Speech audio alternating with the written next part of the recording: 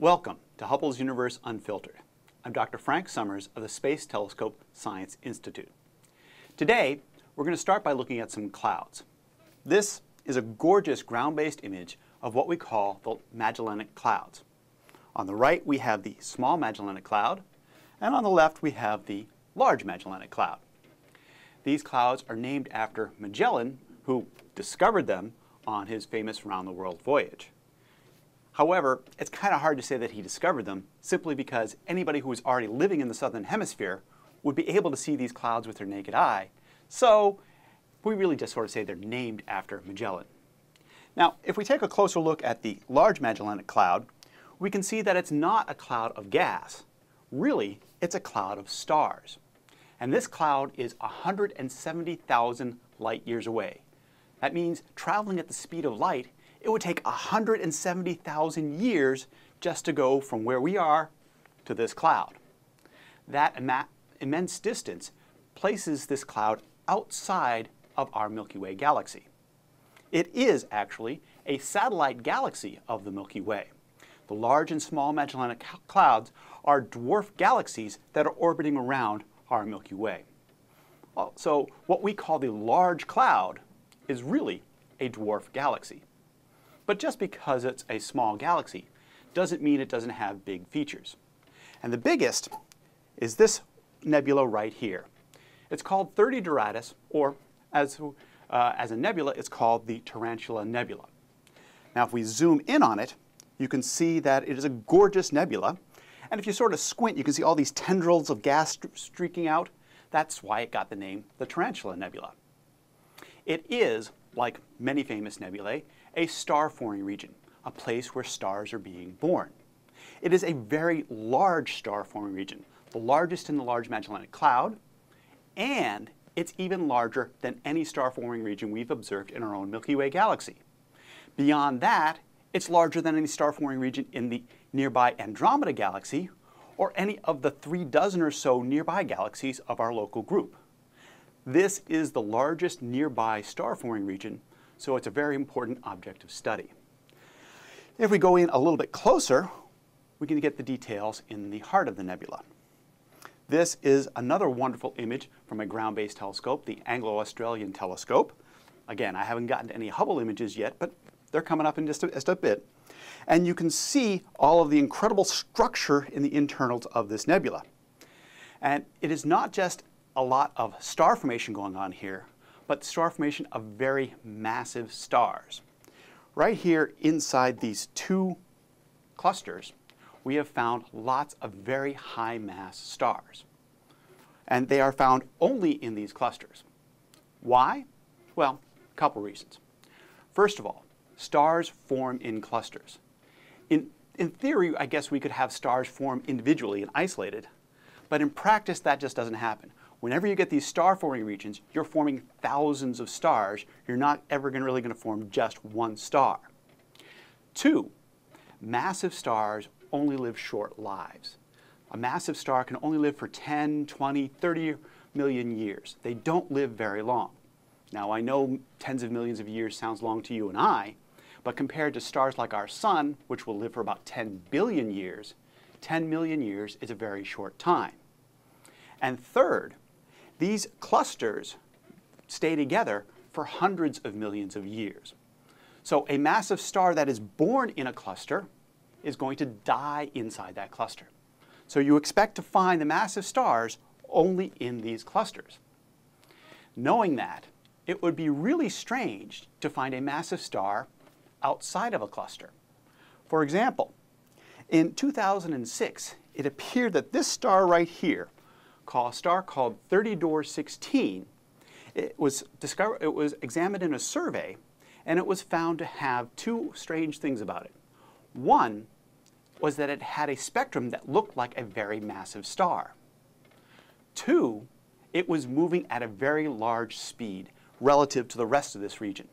It was moving at about 250,000 miles per hour compared to the rest of 30 Doradus. That's kind of strange. What would a very massive star be doing so far away from the clusters in which it was probably born? Well, claims like this need more verification. For example, this might not be a massive star. It might actually be a binary star. There might be two stars together that could account for its brightness, and the motion of those two stars around each other could account for the velocity. So we needed to follow up, and the follow-up with Hubble was with some spectroscopic observations. Now, many of you remember that when you take white light and you pass it through a prism, it spreads it out into its component wavelengths, going from violet over here to red over here. The different wavelengths of light have different colors. And so this is what we call a spectrum of white light. If you take the spectrum of the sun, however, you don't just get that rainbow. You also get these black, dark lines across it. What's happening here is that the elements in the sun's atmosphere are absorbing some very specific wavelengths of light and causing dark lines across those regions. This is not a scientific observation. This is actually a drawing of the sun's spectrum. If we did a scientific observation, we'd actually take a much, much higher resolution spectrum, and there would be many more spectral lines. The size of the spectrum would be really, really, really long, so we have to chop it up into many pieces. So here is a scientific observation of the sun's light, and you can see that there are thousands upon thousands of spectral lines in the sun's spectrum. Now, this creates a beautiful, pretty picture. You get the nice colors throughout it. However, this is not terribly useful for science.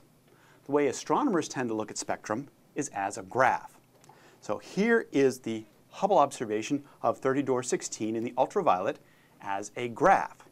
Now what you can see is that this is intensity on this axis, and this is wavelength on this axis. What you can see is that there's some general average brightness across all of the spectrum, but those spectral lines, the places where it was dark, those would be the troughs in the spectrum, the places where this graph goes down, and there are actually some spectral lines that are in emission that are brighter than average, and they would be these peaks in the spectrum. So in looking at this spectrum, astronomers can analyze it to try and figure out what type of star it is. I'm not going to go into the details of how we do that, but what you really need to know is that the pattern of spectral lines is different for each type of star. So we take 30 Dor 16 and we compare it to a previous observation that Hubble made of a star known as HDE 269810. Again, most stars just have catalog numbers, and these are the two catalog numbers of these stars. This star we know is a very massive star. And we compare the spectrum of this star to the spectrum of 30 Dor 16, you see the pattern matches. You get emission over here, you get a trough over here, you get a trough over here. You look at the pattern of the spectral lines in detail, and they really match beautifully. This confirms that 30 Dor 16 really is a massive star, and it's estimated to be 90 solar masses. That's 90 times the mass of our sun. Further, there were some observations from the VLT, a telescope known as the Very Large Telescope. I'm not making that up. They call it the Very Large Telescope. There are some spectral observations from the VLT in visible light that show us that 30 Dor 16 is not a double star. So what we've got really looks like we've got a massive star that is well away from the clusters. So we went back into the Hubble archive to see if we had any other observations. We found an observation from the Wide Field Planetary Camera 2 taken in 1995 that shows 30 Dor 16 here at the center. And when you look at this and look at it in detail, you can sort of see that there might be some sort of bow shock along here. There might be a cavity emptied out by this star. Let me draw it in to sort of guide your eye, okay? So there might be, all right, I draw that in.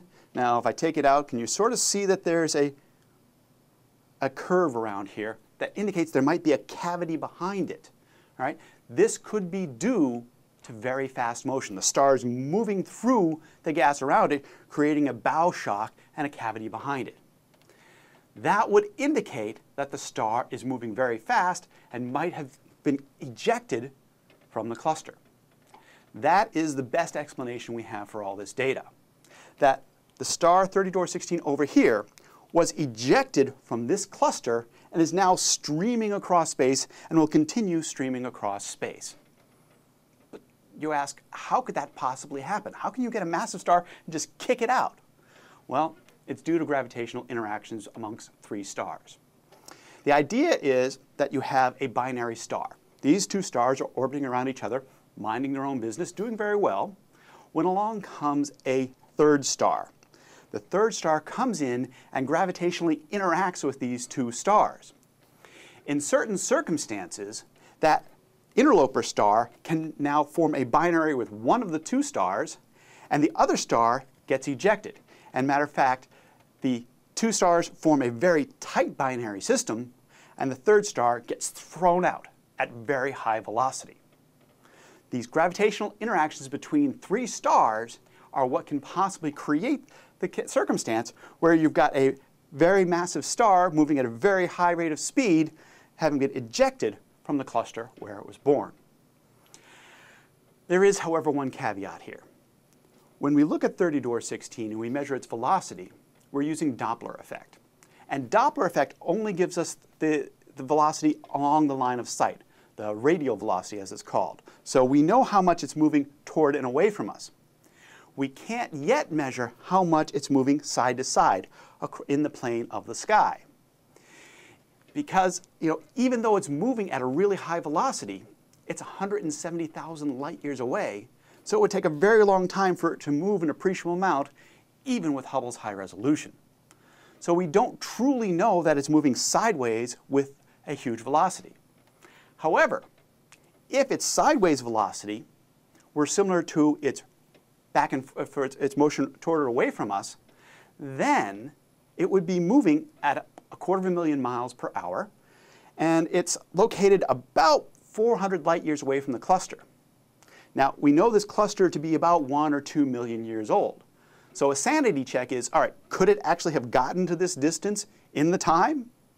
Well, if you do the math, you find out that this star would have left this cluster about 1.4 million years ago.